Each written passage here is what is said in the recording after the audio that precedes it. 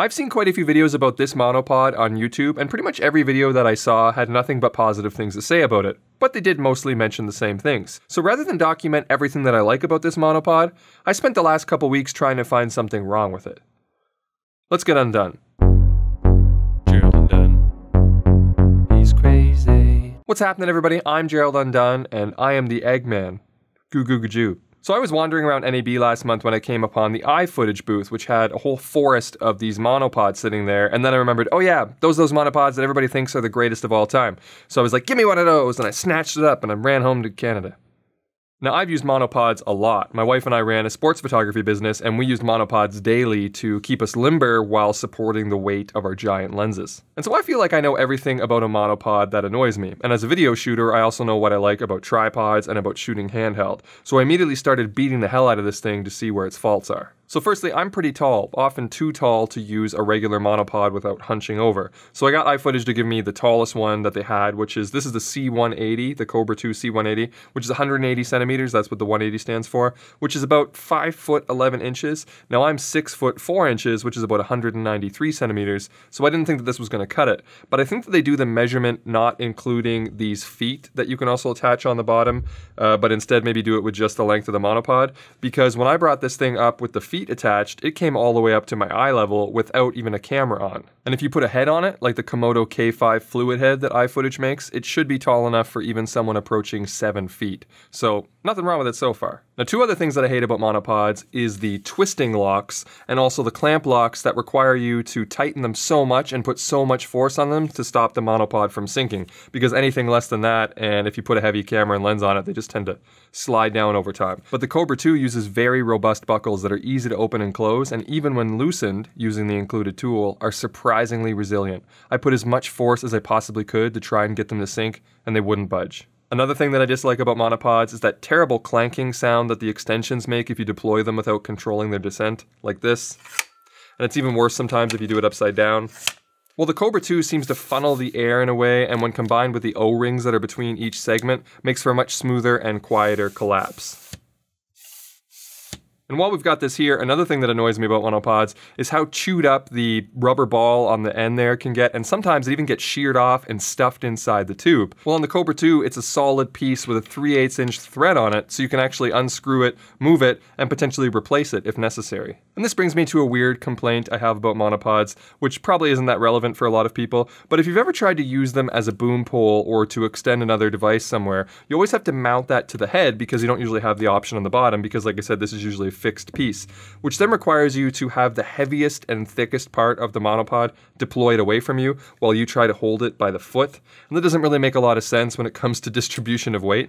Well, because the fact that this is a 3/8 inch socket on the bottom of this monopod, you can actually attach a device to that end, and I suppose this end too if you wanted to put a monitor or something on this side, but then you can actually put the business end in the right direction and use this more effectively as a boom pole. And that little inclusion makes this monopod exponentially more useful. So at this point I started getting pretty desperate for things to dislike about it. I thought, well, you're likely to lose this rubber foot if you take it off. But then I realized that you can attach it to the bottom of these little feet here, which also has a 3/8 inch hole on the bottom. So you're probably never going to lose it. And then I thought, well, maybe because the ball head is on the bottom here, it's going to require me to bend over in a weird way, which will cause problems with my height and everything like I was saying, in order to make adjustments to the ball head. But no, you can actually make the adjustments quite easily and accurately with just your foot. And having it on the bottom like this allows you to make smooth leaning shots. And these little legs have multiple levels of locking adjustment and are surprisingly strong for their size. So at this point I figured the only issue would probably be the price. I heard a lot of those other reviewers say that it was just over $200, and I thought, well, that is a lot to pay for a monopod.